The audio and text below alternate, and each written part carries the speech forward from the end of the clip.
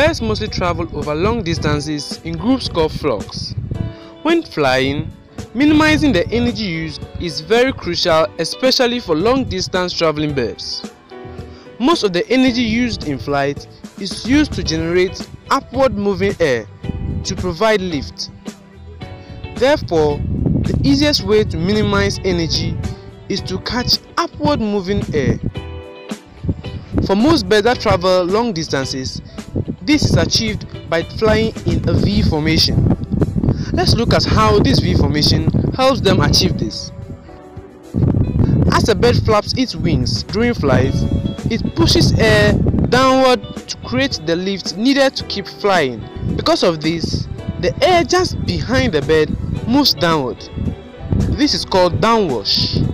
At the same time, the air on the sides towards the wingtips of the bird moves upward, and this is called upwash. Therefore, if another bird flies directly behind a lead bird, it flies in its downwash. This makes the bird exhaust more energy in flying, since it has to beat the downward moving air just behind the lead bird. But by flying at the side of a lead bird close to its wingtips, a following bird gets a bit of a free ride, since it gains lift from the upwash from the lead bird.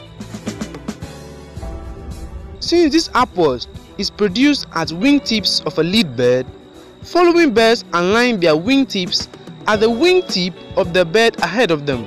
It is this form of alignment that makes birds assume the V shape while flying in a flock. Thanks for watching. If you'd like to know the explanation to other phenomena like this, make sure to hit the subscribe button and tap the bell icon to be notified.